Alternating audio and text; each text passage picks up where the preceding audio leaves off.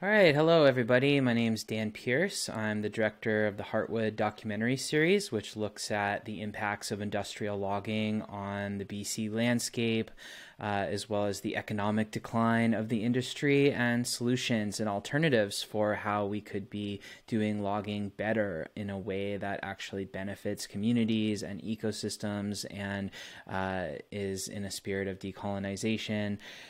What I want to look at today, though, is these widespread floods, these devastating floods that are happening across the province right now. I'm just going to scroll through some photos so you can see what I'm talking about. I'm sure we've all seen the images on the news. Entire towns and cities inundated, evacuations happening in Princeton and Merritt. Entire sections of the Coquihalla Highway have been completely washed out. So it's just utter devastation happening across the interior of the province right now.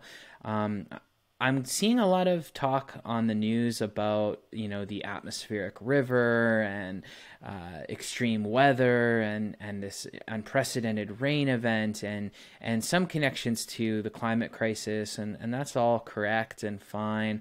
But there's another side to the story that is not being told. At least I'm not seeing it told in the mainstream media, and that is the connection between these floods and extensive clear-cut logging across BC.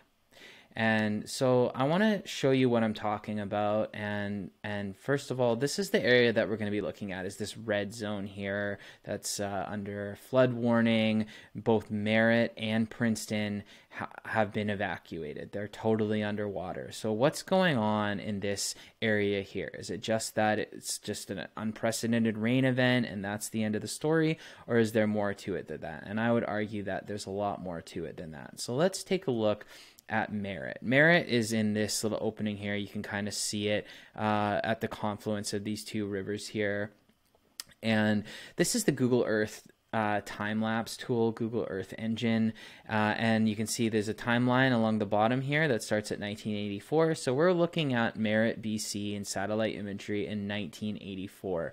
And as I start stepping through time, you're going to see the landscape change. But before I do that, just take note of how much dark green is all around Merritt back in 1984. There was a lot of healthy forests on the landscape. Obviously there's some logging happening. These are, there's already some extensive clear cutting happening in this sort of patchwork fashion. But as we move forward through time, just watch what happens and you'll see new roads get punched in, new clear cuts open up, and all through the 90s it's kind of happening at a pretty steady rate. It's continuously chipping away at the green. We see the green get gobbled up by clear cuts. But as we get into the 2000s, this is when the pine beetle epidemic really took hold. And the logging industry was basically given carte blanche to log as much as they can, as fast as they can, and what they called a salvage operation. And so you see this incredible acceleration happening through the 2000s and the 2010s, and right up to the present day, or at least until last year. The latest imagery is in 2020. And by 2020, it's just so much of the forest has completely been gobbled up by logging. And just to show you how startling of a transformation that is, I'm going to jump back to 1984. That was before, and this is after. Before and after. So just an absolutely breathtaking transformation to the landscape. And just look, I'm not a scientist, but there's no way that removing that much forest off the landscape doesn't impact the hydrology of a place. There's no way this isn't having an impact on the floods, and yet the attention continuously seems to be on the rain event, as if this was just an act of God. No, we made this problem much, much worse. And I'm not saying that this flood wouldn't have happened. I'm not saying that that there wasn't an unprecedented rainfall. Like, both those things can be true.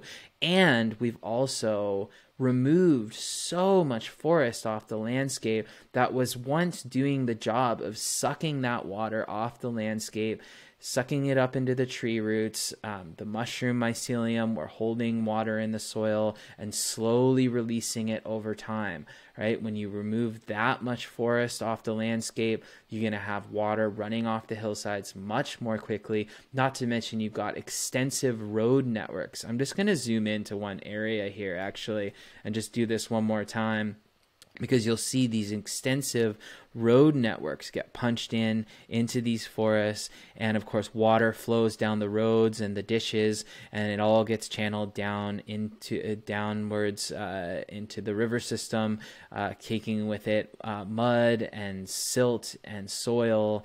And yeah, it's not just the clear cuts, it's also the road networks. And then of course as we get into the 2000s, this unbelievable acceleration. And people are going to say, well, what were we supposed to do, just leave all that dead pine on the landscape? Well, like, give me a break. It wasn't all dead pine. There was lots of healthy wood on the landscape other than pine. There was fir, there was deciduous trees, and yet the logging industry was allowed to just come in and take all of it. If there was even just a small percentage of dead pine, they just took all of it and logged at these vastly unsustainable levels. And now we're starting to see the impacts of that. Just so you know, I'm not cherry picking, so let's take a look at Princeton. Princeton is also underwater. This is 1984. Again, the forests around Princeton, there's some logging, but there's lots and lots of green, healthy forest on the landscape. Now let's move forward through time. All right, new roads get punched in, new clear cuts get opened up. Bit by bit, the forest just gets eaten up by clear cuts all through the 90s, right? See this happening. But then as we get into the 2000s, this acceleration, right? If there was any amount of dead pine, they would just come in and take all of it. And it's just utter devastation there. The idea that you can plant new trees and that it will just replace what was there is a delusion, right? And even like those areas that were logged back in 1984, right? So those areas now have greened up a little bit, but those forests are only, 35 years old now, and they're not fully mature yet. They're not doing the job of sucking the water off the landscape and releasing it slowly over time. Also, we pretty much remove all the deciduous forests from the landscape, and we don't let those grow. We just replace it with these single-aged conifer plantations, which are more susceptible to wildfire. But the big story here is just that so much forest has been removed, and there's very little wood left, and there's very few trees left on the landscape doing the job of filtering the water. And once again, this flood may have happened and it may have been an unprecedented rainfall, but we've made this flooding so much worse by removing the Earth's natural water filtration system off the Earth, right? So and in case you're skeptical of me, I'm just like a Vancouver environmental type guy. It's not just me saying this. I've got published studies here. These are from UBC Forestry, basically confirming everything that I'm saying. New study challenges a well-established wisdom on how logging affects flood risk. This is, a pretty jargony article, but I'll just jump to the key takeaways here. Tree removal increased the magnitude and frequency of floods across not only small and medium periods, but also large events. Floods can be sensitive to even small rates of forest harvesting, depending on location within the watershed. And depending on the extent of harvested area and the size of flood events, larger harvest or cut rates resulted in 2, 3, and 4-fold increases in the frequency of large floods. This is what we're seeing right now. The chickens are coming home to roost of this decade or more of just basically removing vast quantities of timber off the land base. It's a mess out there, and this story is not being told. All the focus is on the atmospheric river. There's some connection to climate change, and that's not incorrect, and I don't mean to diminish the role of climate change, but climate change isn't going away, and what we do on the landscape is going to determine whether or not we see more and worse floods in the future. And I think that if we were to actually invest in replanting and regenerating our forests and not just using them as a cash cow for multinational timber companies, we'd see we'd actually be able to protect ourselves from these types of events. The other thing that I just want to say here is that, like, for all of the, defenders of the logging industry who are complaining about protecting a minuscule amount of old growth that's left, just those tiny little scraps of old growth that are left on the landscape, and saying that this is what's killing jobs. No. This is what's killing jobs. Right? There's no valuable wood left on the landscape. It's basically all been taken. The logging industry knows it. That's why you get companies that are basically relocating to farther south where there's still wood left, right? This is why mills are closing down. This is why the logging industry has been in a steady state of contraction over the past few decades, is we're running out of wood. Right, we've seen the loss of half of all forestry jobs since the late 90s, early 2000s, and that's because we're running out of wood. And just to cap things off here, these devastating flood events, it doesn't end up being the logging companies who has to pay for them. It's the people of BC who have to pay for them. Like we saw in the city of Grand Forks, which was experienced devastating floods in recent years, and with the same connection to clear cutting and the watersheds. You can go on Google Earth, check it out for yourself. The Boundary watershed has also been turned into Swiss cheese by clear-cut logging. And the people, like a whole section of the town of Grand Forks was forced to relocate. Some people had to leave the town forever. Some of them got bought out by the city at a fraction of what their homes were worth before the floods. And that's why the people of Grand Forks have actually filed a class action lawsuit against the province of BC and the forestry companies for decimating their watershed and creating this incredible amount of loss and damage to their town, and we're seeing it now on a grand scale across the province. And a full accounting of this destruction isn't going to be done for some time, but I would expect that we're likely going to see and should see more class action lawsuits like this, or an expansion of this one. The logging industry needs to compensate